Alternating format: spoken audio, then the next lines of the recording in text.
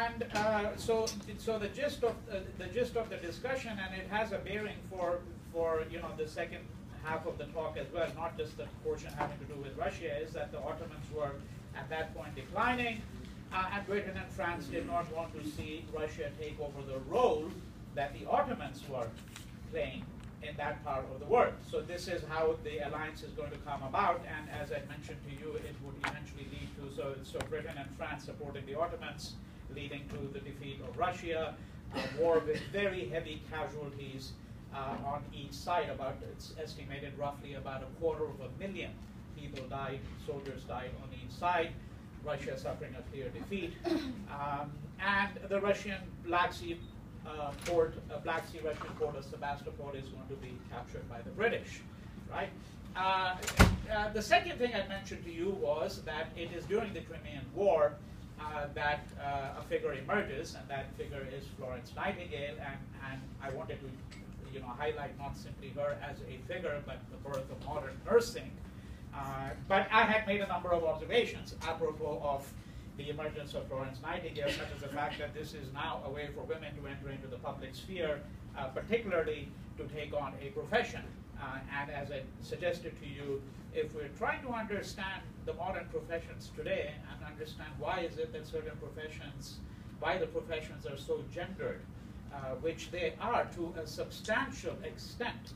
I'm sure that all of you are aware that there's been a concerted endeavor over the last couple of decades to increase the number of women in STEM subjects, for example, just as an illustration, but notwithstanding all of these efforts, the professions continue to be highly gendered, and nursing, of course, is one of those professions which in many respects is highly gendered. So even though nursing was an avenue for women to get into the public sphere, it had other implications, as well. And then the third thing I mentioned to you was the position of Russia itself in the mid-19th century.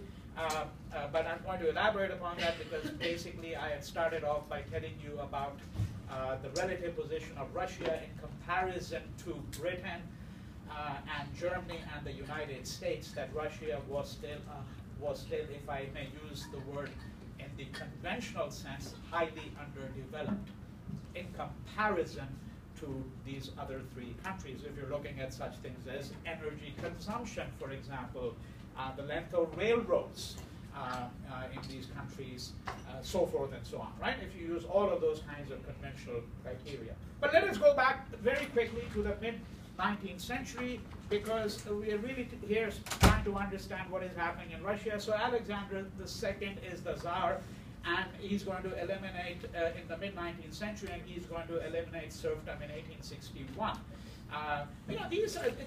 This incident can, of course, be studied purely with reference to Russian history, but of course you can also study it in an international context, because remember that 1861 is also the year of the American Civil War, and then 1863 you have the Emancipation Proclamation, right? And what does the Emancipation Proclamation do? At least in a formal sense, it obviously frees the slaves and makes African Americans capable of achieving, some notion of liberty and, of course, at least some formal notion of citizenship. So, 1863 in the U.S., 1861 in Russia. This is what I mean, that you can take it out of a purely Russian context and you can think about this as some kind of international campaign against unfree labor.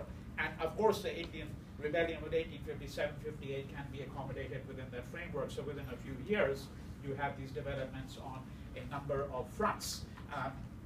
Now, the position of slaves post a position of serfs post 1861 was obviously going to be somewhat better than it had been before the elimination of serfdom by Alexander II. But they didn't really gain, the serfs didn't really gain what you might call new political rights at the national level. They were still tied to their village until such time as they could pay for the land that they had been given, because there were small tracts of land that had been parceled out. So this money that they had to pay in order to be truly in possession of their land was called redemption money, and that money usually went to the aristocrats, who of course were the ones who owned that land until such time as the serfs were able to buy it back, and the aristocrats would maintain their lifestyle with that money. There is no substantial increase in agricultural productivity. Traditional methods of farming were still being used in Russia, and the plots of land were still relatively small. This is going to become a big consideration for the Bolsheviks when they assume power, because one of the things they're going to do, of course, is what is called the collectivization of agriculture. And this is where I want to get into the second sidebar. The first sidebar was Florence Nightingale. The second is the history of the potato. The history of the potato. There's a book that I acquired in my collection about 25 years ago. It's a long, dry study, but I read portions of it then, and it left a deep impress on me. It's called The History and Social Influence of the Potato. Right? Remember that one of the things I mentioned to you, that one of the ways in which you can do world history is you can obviously look at certain commodities. You can look at sugar, you can look at potato, you can look at corn, you can look at wheat, tea, coffee, cocoa, right? And then you can track the histories of all of these and the various networks that really develop. But the potato is extraordinarily interesting because it is the increased use of the potato in the West that was going to spur population growth.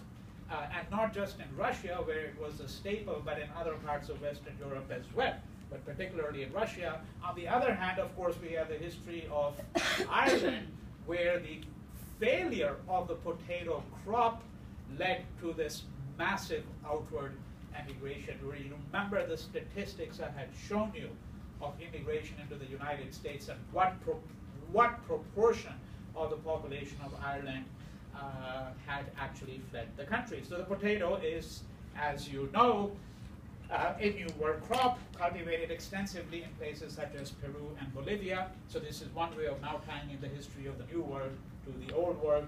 It's taken to the Old World by the Spaniards. Potato production in France. So and this is, I moved to France here for a second because I'm trying to suggest to you it was the population growth in Europe in 19th century has a relationship to increased use of the potato. In France, between 1815 and 1840, production of the potato went up by 6 times. 6 times. And one of the social theorists of that time was, of course, Malthus. I don't know how many of you recognize the name as well, but Malthus has this prophecy of gloom and doom, that namely that what is a prophecy basically, or the theory, namely that population will always outstrip the food supply, right? But this is, of course, the massive increase in production of the potato was one way of defeating this Malthusian prophecy, right? So the potato had been known in Russia now for a couple of decades, since around 1800. You have famines in 1838, 39. And many people start growing potatoes in their backyard. Potatoes are relatively bulky, as you know. They're nutritious and they're cheap.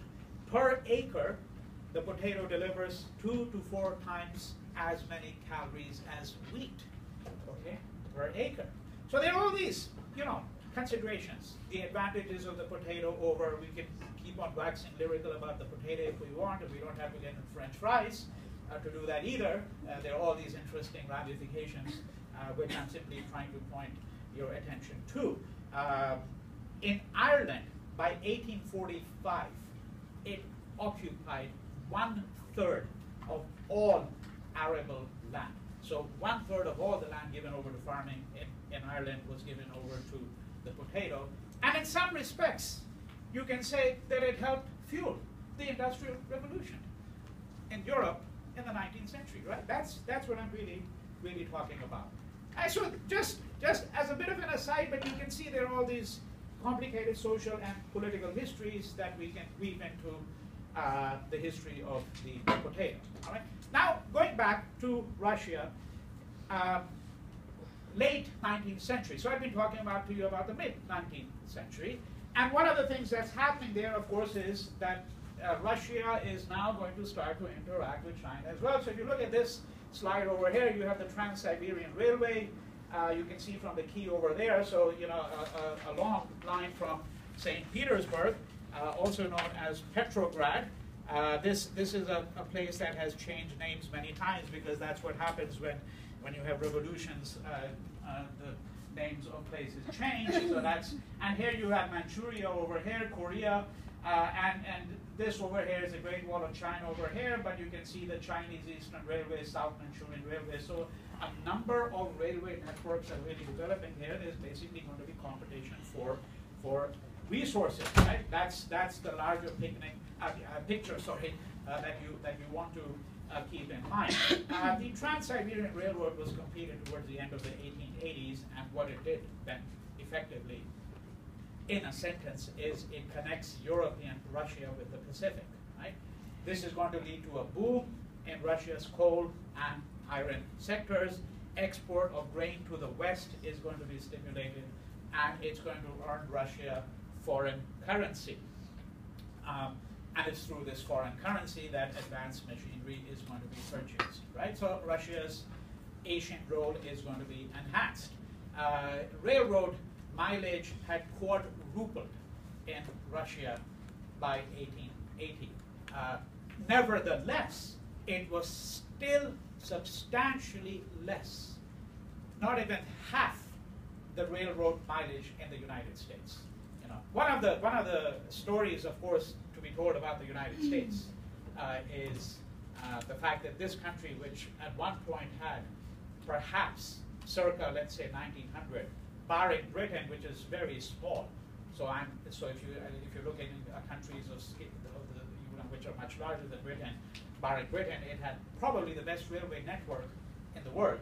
And today, as I'm sure all of you know, that among industrialized countries, the United States has by far the worst railroad network in the world. And of course, what contributed to that was the automobile industry, right? And the way in which it was able to railroad the railroad out of existence, essentially. But one of the, just as a little aside, I want to recommend a book to all of you, which I suspect no one here has heard of. By far the most interesting book ever written in Los Angeles, and since you're staying in Los Angeles, you might want to take a look at it at some point. It's called Los Angeles, The Four Ecologies. The Four Ecologies, because the author of that, a British architect, the book was written in the 1950s, Maynard Windham, he basically argued that Los Angeles was the only place in the world where four ecological systems met. And those four ecological systems are the desert, the mountain, the ocean, and what's the fourth? The freeways. The freeways, right? And so what he does is he gives you this extraordinary insight into how Los Angeles developed, and of course it had to do with the automobile industry. But the automobile industry came at the price of the railroads. Right? That got basically decimated in the United States for the most part. So, notwithstanding all these advancements in Russia, I'm saying that Russia was still in the late 1800s, still lagging behind considerably in steel production, fourth in the world in steel production at this point. Although it has substantially caught up in petroleum production and refining behind the United States. Behind the United States at this point in the late 1800s.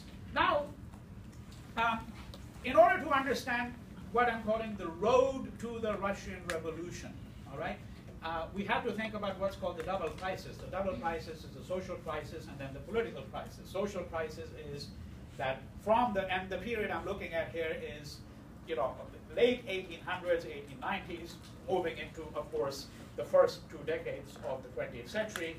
You have substantial hunger on the land because, as I've already pointed out to you, the machinery that was used on the farms is still relatively backward. Agriculture production really hasn't gone up substantially. Yes, potato production has gone up, but if you're looking at agricultural production as a whole, not very substantial. And of course, population has gone up, right? So there's hunger on the land. There's substantial peasant indebtedness because of this whole problem of redemption money, and you have glaring social inequality. The nobles or the aristocratic elite constitute 3% of the population and control 50% of the land. 50% of the land. The political crisis, long and complicated history, which we're going to simplify to a few axiomatic arguments here. All right. So you've heard the word intelligensia. This is a Russian word, the intellectual class. Right? So what you have in the 1880s, 1890s is you have a tension in the intelligentsia. This tension arises from the fact that there were some members of the intelligentsia who basically were looking to West, that is, to Europe. All right? And I want to add a little footnote here. A little footnote, which is the subject of a marvelous, marvelous book by Larry Wolff. The book is called The Invention of Eastern Europe. The Invention of Eastern Europe. You know, where is the line drawn? What distinguishes Eastern Europe from something called Western Europe? Right? And one of the arguments that Larry Wolff makes here is he says that, in fact, Eastern Europe was to Western Europe pretty much what Asia and Asiatic despotism were to Western Europe. So if you look at the great Enlightenment figures, Voltaire, Diderot, people like that, the way in which they talk about the Slavic population is extraordinary. Right? I mean, they basically talk about them as you would talk about animals. I mean, the Slavs are illiterate, they're dirty, they're filthy, they're beasts. And this is the great figures of the European Enlightenment in France. This is how they're talking about. So the Larry Wolff's argument, why am I talking about this right over here? Because I'm saying that if you're looking at Russia here, you're basically now looking at the Slavic population, and you're looking at the Slavic world as a whole. Right? And so the argument essentially is that before Europe underdeveloped Asia and Africa, it actually developed underdeveloped portions of itself. That is that the Slavic population was always undermined by people who were Germanic and English, right, and French. So the Gallic, the Teutonic, and the Anglos always took a very dim view of the Slavic population in Europe. And that is where essentially the line was drawn between Eastern Europe and Western Europe. Eastern Europe was Slavic, it was unenlightened, right? It was peasant-like, animal-like, essentially. And Larry Wolff summons enormous amounts of evidence in support of this particular argument. So in the Slavic world, there had always been, and particularly in Russia, there had always been an intelligentsia which had wanted to make Russia gravitate to the West. And you know that this goes back, of course, to Peter the Great. Right? It goes back to Peter the Great in the late 17th century. Now this tension is coming to the fore in the late 1800s. What's the tension? So on the one hand, you have these westernizing winds, as I'm calling them. On the other hand, many members of the intelligentsia were also in some ways lovers of Russian culture. They saw the West with its materialism as inherently corrupt. Right? So to some extent, the same kind of debate that had been played out and that was being played out in Japan, in India. Right? Remember Okakura? So yeah, you know, the West is you know, something that provides a model for us in many ways, and yet we're highly ambivalent about it. Right? But so there's this tension, which begins to emerge in the 1880s, 1890s, and there is also a demand for political reforms and freedoms. Russia is, of course, under a dynasty which had been around for several hundred years now, the Romanov dynasty. And in 1881, if you look over here, 1881, Alexander II is going to be assassinated. One of the persons who's going to be implicated in that assassination and is going to be executed for his part in the execution 6 years later is the brother of a man called Vladimir Ilyich Lenin.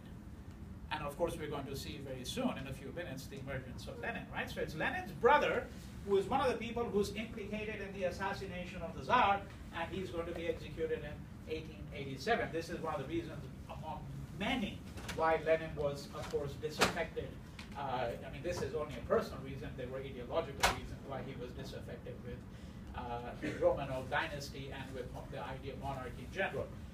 What you also see in Russia at this point in time, given that reforms were very slow and there is enormous disaffection, what you're going to see is the rise of anarchism. The birth of political terrorism, as it's called today, dates back to Russia. And there's a great theorist of that. His name is Bakunin. We're not reading him over here. But the use of political assassinations, guerrilla warfare against institutions of the state, sabotaging railway lines, sabotaging political institutions. All of these methods are going to be tried out in Russia by a group of people known as the anarchists. The word anarchism, by the way, has two meanings. One is this kind of defiance of central authority, right? Defiance of political authority, because most people, of course, understand the word anarchism to mean a lack of law and order, right? Absence of law and order. That's not really strictly what it means. What it means is a political ideology which believes in the devolution of power. In other words, a decentralization of power, right? And a critique of the centralization of power in an institution called the state. Right? So this is the situation now in the 1890s. What you have is, fundamentally, if I may use a modern phrase, you have the lack of democracy, of course. Under the Tsar, strikes and unions had, in fact, actually been declared illegal. So the first revolution in Russia is going to be in 1905. This revolution is spurred in part by Russia's defeat at the hands of Japan, something that I'd spoken to you about before in the war of 1904-1905.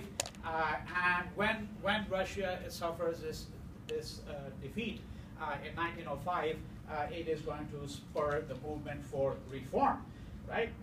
In other words, the military defeat of Russia is going to precipitate uprisings and unrest, and it is at this juncture that you have what is called the first revolution, the revolution of 1905. What does the Tsar do? The revolution does not insist on the replacement of the Tsar. It basically is agitating for quicker political reforms, for some kind of attenuated, milder version of political democracy. So one of the things that the Tsar is going to do is he is going to woo the liberals. And he's going to woo them by creating a parliament called the Duma, D-U-M-A. He's going to create the Duma, which is a kind of a parliament, but with much lesser powers than what parliaments had in Western Europe, in places like Britain, for example, right? Or what Congress had in the United States. There are some reforms that are announced for the peasantry. For example, they could buy land more freely, and they are given greater freedom from these redemption payments. Recall once again, these redemption payments are payments that they had to make in order to get land from the aristocratic elite, right? So this is going to increase agricultural productivity, but only very marginally. Worker strikers are going to continue, and eventually we're going to find, moving into the second decade of the 1900s, that the Duma is going to be really stripped of its powers. The number of strikes is going to increase, dramatically. All right, but the monarchy is still there. The Romanov dynasty is still in power. Nicholas II, who is the Tsar, is still in power. They're going to pass a new constitution in 1906, but this constitution is in fact actually going to confirm the authority of the Tsar as absolute leader, with complete command of the executive, foreign policy, church, and the armed forces, right? So there are some reforms, but these are not really sufficient. That's the picture that we're really talking about if you had to put it in the most general terms, right? So the social crisis, the political crisis. But before we move to the Russian Revolution of 1917, and there are two revolutions, the Petrograd Revolution, or what is called the Bourgeois Revolution, and then, of course, the Bolshevik Revolution. Let's step back for a second We're going to turn to World War I in my next lecture, but 1917, a war is going on. And I've already sounded a number of caveats about that. Such as the fact, as I pointed out, that what are called European wars are not necessarily, what are called world wars are not necessarily world wars, larger European wars, certainly in World War I. But the gist of the matter, as far as we're concerned, is that Russia is going to have a big role to play in this war. 4 million people are going to be drafted from the towns alone. That's 27 to 45% of the labor force in the towns. There's going to be an imposition of martial law from July 1915 onwards. Wages are going to be fixed, which means that real wages come down. That's what happens, right? When you fix wages over a long period of time and they say stable, that means that real wages have come down because there's been inflation. So real wages have essentially come down, depending on which part of Russia you're talking about and which goods you're talking about, between 15 to 45%. There's already been the prohibition of strikes. Bolsheviks, what are Bolsheviks? Bolsheviks are workers' organizations, right? So when we speak about the Bolshevik Revolution, you should know what the word means. Just as the word Soviet, because there's going to be the Union of Soviet Socialist Republics, right? Eventually, Soviets are basically workers' and peasants' councils. That's what they are. So Bolsheviks are going to be outlawed. There's substantial shortages of food, and what happens frequently in war is what? Rationing, right? Rationing. So this is going to aggravate the situation. What we're simply saying, if I may rephrase it, is that the war aggravated the social situation and social unrest considerably, because it is exacting a heavy price. And that is, by the way, true of most wars. The United States went into war. I can tell you it's not going to be the sons of the senators in the House of Congress in Congress and the House of Representatives and the Senate who are going to be going to war. It's going to be the minorities, for example, to a very substantial extent, who are going to be conscripted. Right? That's what happens. The elites are going to always get exceptions. Largely true of the educated middle class too. So it is exacting a very heavy toll from precisely those segments of the population, the workers and the peasants, who have already been adversely affected. Right? And this is what's going to lead to what is called the bourgeois revolution of February 1917. It is the coldest winter in decades, if you read the history of Russia at that point in time. Right? So now nature is playing its part. You have intense food and fuel shortages. I've already adverted to the strikes. 670,000 strikers across Russia. The Tsar himself Nicholas II goes to the war front. He's trying to set an example. He's trying to inspire the soldiers there. Right? But Russian losses at the front are enormous. Russian losses at the front have always been enormous. World War II, they're going to be of a proportion that has never been seen, frankly, in history before. And what the country is now veering towards is a kind of an economic collapse. So the Tsar is going to be removed. There's going to be the Tsar is going to be removed in February 1917. Russia, by the way, is at this point on the Julian calendar, so you're going to see a date of March, but that's equivalent to February in the Gregorian calendar. They're still on the Julian calendar. And there's going to be a provisional government that's going to be installed with a man by the name of Alexander Kerensky as head of the provisional government. Kerensky, by the way, lived until 1970. I don't know if anyone ever did an oral history with him because he outlived the two revolutions by more than 5 decades. Now we need one major reassessment. I'm not giving you a full-fledged explanation here of the bourgeois revolution. I'm giving you the most essential bits. Why? Because I don't think most historians, until quite recently, were sensitive to the fact that the first foray into this revolution was by women. Right? So the role of women in this revolution of 1917, the February Revolution or the Petrograd Revolution, is quite important. This is a photograph of women leading the first major movement of opposition to the Tsar's government, which would eventually lead to the fall of the Tsar and the installation of the provisional government. If you Google, there's an article published very recently in The Guardian about the Petrograd Revolution and the role of women. And this day, which is 8th March or 23rd February, is the day that is now celebrated as International Women's Day, except, as I said, in the United States, because this, in the socialist calendar, this is a very important day. We're talking about roughly 50,000 to 80,000 women who would congregate on that particular day in 1917 on the main avenue in the center of the Russian capital, Petrograd. And slogans start to appear, such as "Feed the children of the defenders of the motherland." Another slogan, "Supplement the ration of soldiers' families, defenders of freedom and the people's peace."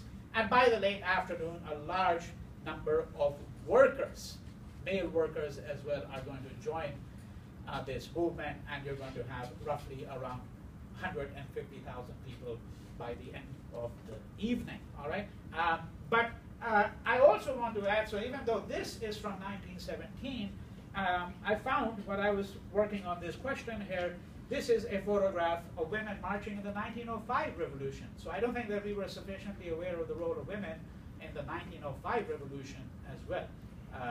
All right? And we're going to have an occasion to link up to some of these histories much later in the course, when we spend about a lecture on looking at the whole quest for women's rights and the arguments surrounding feminism and so on. All right? Now, so who are the main players? The revolution, the first revolution, the bourgeois revolution, is only going to last 8 or 9 months. Who are the main players who are emerging at this point? When the Petrograd Revolution takes place, Lenin, who had been in exile in Switzerland, he comes back to Russia. So he's going to lead what are called the Bolsheviks, or the radical socialists. Then you have the Petrograd Soviet, that is the moderate socialists. That's why it's called the bourgeois revolution. You have soldiers, peasants, and workers. You have Kerensky, the head of the provisional government. You have General Kornilov, who is the commander-in-chief of the Russian army, who attempts to stage a coup representing the right wing. So he is attempting to restore the monarchy.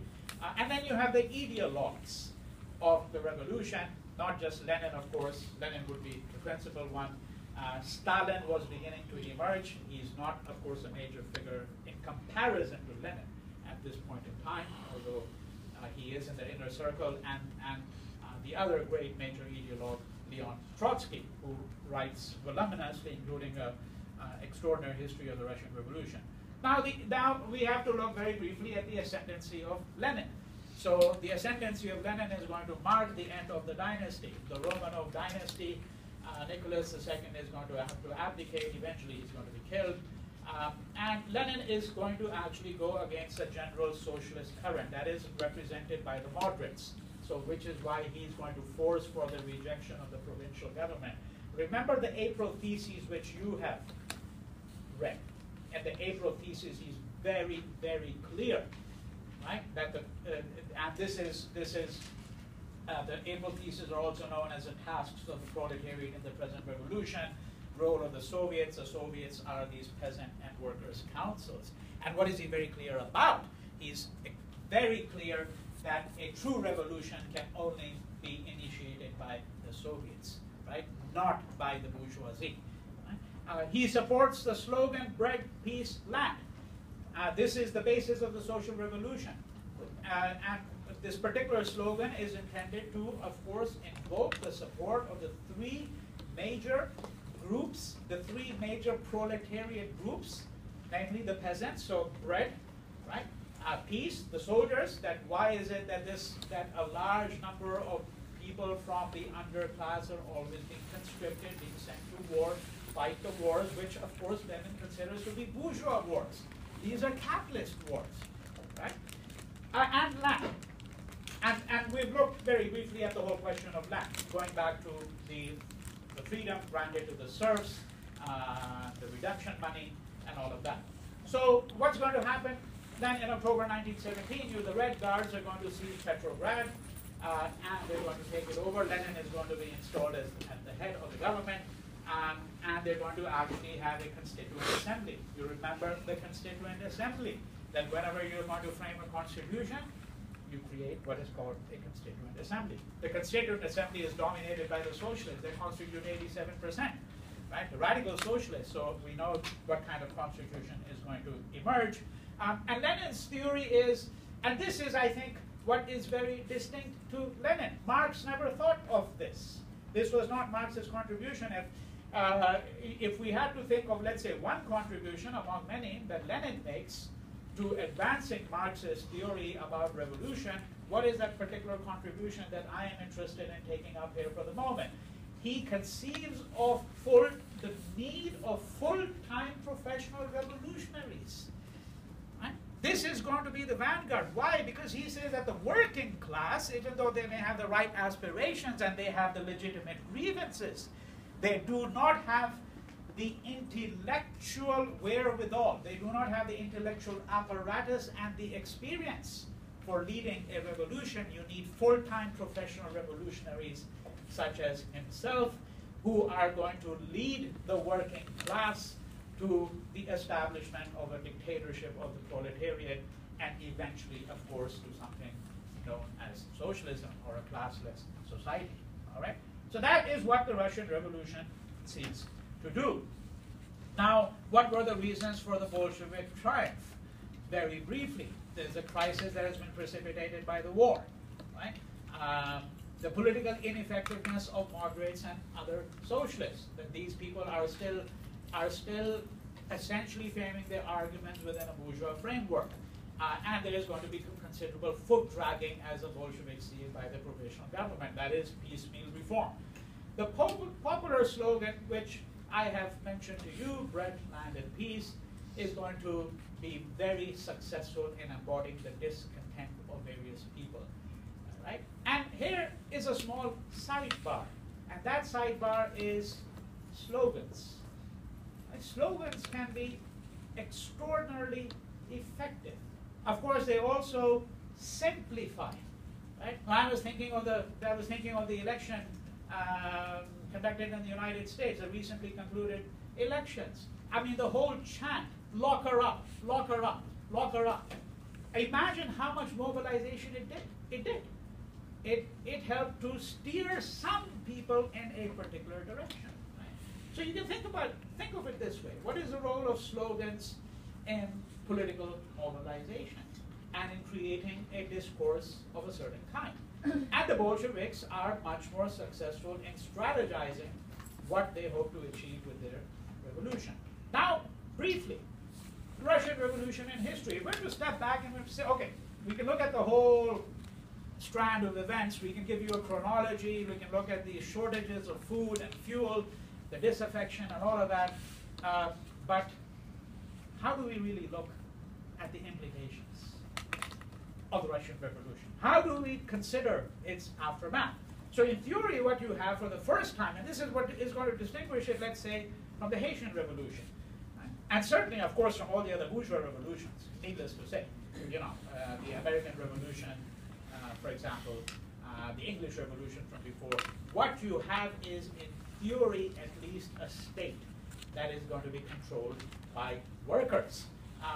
But what's going to happen, of course, in the Soviet Union, and this is the subject of thousands of books and extraordinarily detailed and bitter controversy, is the advent of state capitalism. Because what is the difference between capitalism and the Soviet system? Right? Capitalism is basically based on a number of fundamental postulates. The first fundamental postulate is private ownership of property. Private ownership of property. And number two, of course, that you let the market, right, determine things in accordance with the law of supply and demand. The market will set its own prices. That's a fundamental postulate here. Now, what you have in the Soviet system is that the state is actually going to command all the resources. And what I'm suggesting to you very briefly is that in the Soviet system, what you had was state capitalism. The state itself became capitalistic in various ways. Right? And what you have in Russia is long-lasting experiments with abolition of private property. That happened in China too. It happened in Cambodia under Pol Pot. It happened in Vietnam. But the longest lasting experiments, and I would say the most calamitous ones, were the ones undertaken in the Soviet Union in the aftermath of the revolution, particularly after the death of Lenin, when Stalin is eventually going to resume power after a protracted struggle. Right? I think that if we're looking at the origins of totalitarianism, we have to really go back to what happens in Russia and what becomes the Union of Soviet Socialist Republics. Because in principle, yes, the idea of this idea of the Bolshevik Revolution captured the world's imagination in various ways.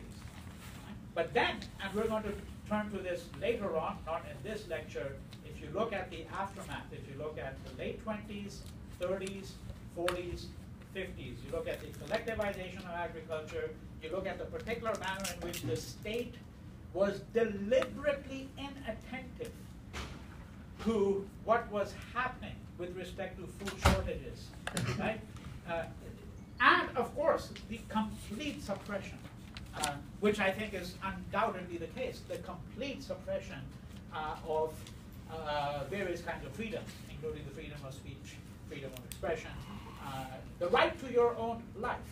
I think all of this conspire to create a system that we can legitimately call totalitarianism, and which is, of course, a system that bears family resemblance with other systems of authoritarianism, including fascism, which we will turn to later on when we look at what happens in Germany. And you have the suppression of religion. I mean, I want to mention that because there was a suppression of religion in the Soviet Union for a very long period of time. And I think that this is, and even if you are a non-believer, this is, I think, always a fundamental problem, because when you bottle it up, right, it is always going to have certain kinds of repercussions. But as I said, I think the most interesting aspect, if we're looking at the Russian Revolution in history, the most interesting aspect from our standpoint is to try to understand how the Russian Revolution, in fact, actually captured the world's imagination, and throughout the 20s to the 70s, until about the mid-80s, shortly a few years before the breakup of the Soviet Union, the fall of the Berlin Wall and all of that, Russia was still, in many ways, USSR was still positioning itself as the vanguard of a revolution. So that, you know, I remember growing up in India, the school I went to, which was a very Anglo school. It was called Springdale's, right? I mean, can you imagine a more Anglo name, Springdale's? And in this school, in the 1960s, 1970s, created, by the way, by an English woman who came to India, was fascinated by the Indian workers' Kisan Sabha party, the Peasants' Party, joined the Peasants' Party, married an Indian, established a school. But in this school, guess what? It was really allied to the Soviet Union. So in our school assembly morning, in the assemblies in the mornings, very often we would have Russian diplomats, Russian writers who would come and address the school.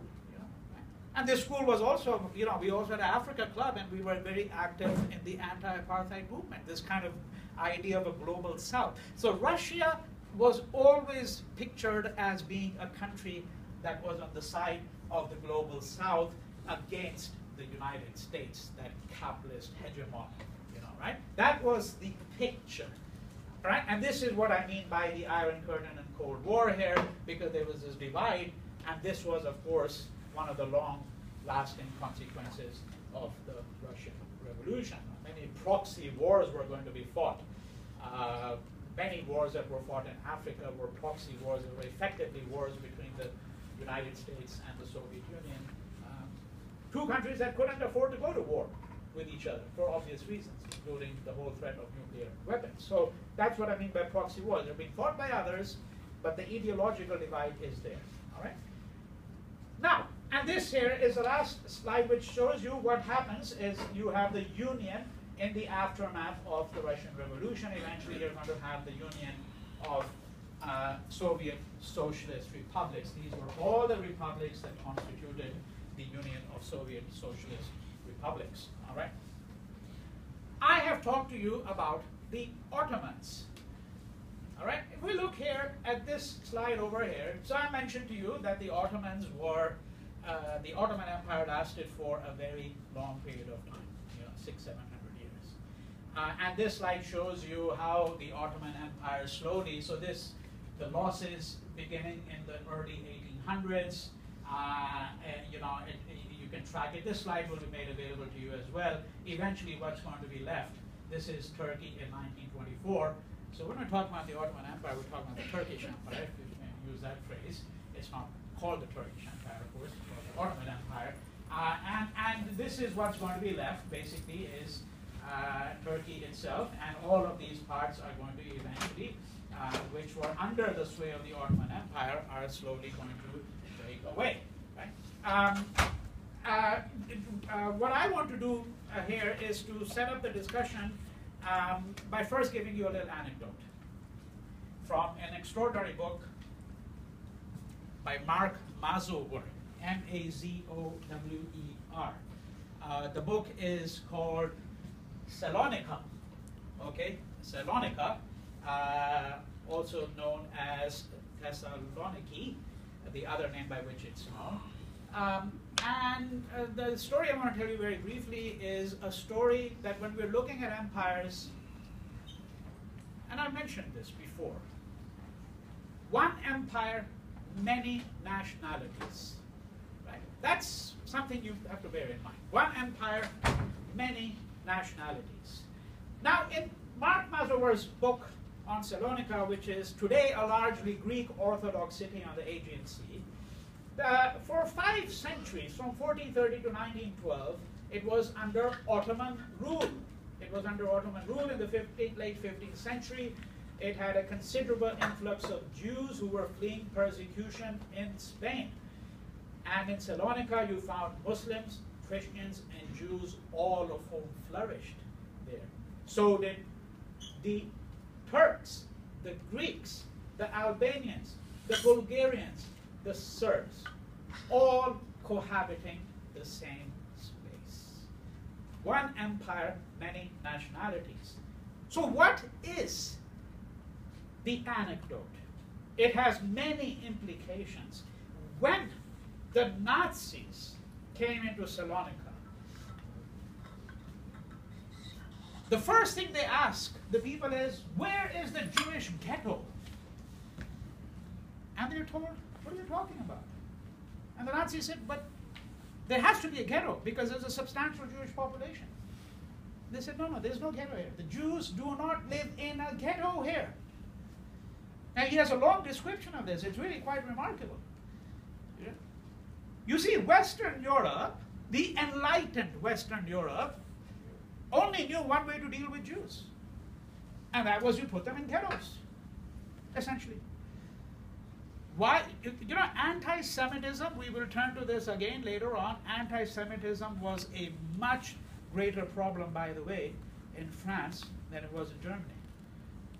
Even though the Holocaust started, as it were, of course, in Germany, right? And the ideologues were Germans, Aryans, as they thought of themselves, pure blue-blooded Aryans. Well, France, anti-Semitism was a big problem. Now, I am not setting up a rosy picture of the Ottomans and saying that, everything was hunky-dory, everybody was treated exactly on the same footing, but there is no question that the freedom of religion was practiced to a much greater extent under the Ottomans than it was in any place in Western Europe.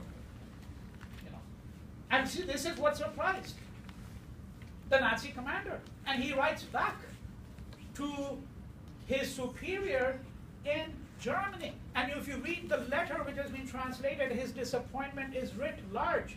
Because he says, quote, for the average Greek, there is no Jewish question. How stupid are these people? There is no Jewish question for them. They're not bothered by the Jewish question.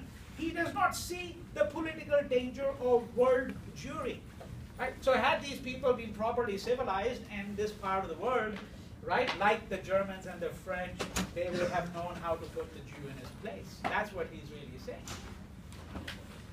And I begin with this anecdote, not only because it tells you quite a bit about the Ottoman Empire in some respects, it also tells you something about the nature of empires and why they are able to accommodate certain kinds of dissent, why they're more ecumenical and pluralistic, but also the real significance of that parable, in a sense, is that we believe that under modernity we have been much more progressive.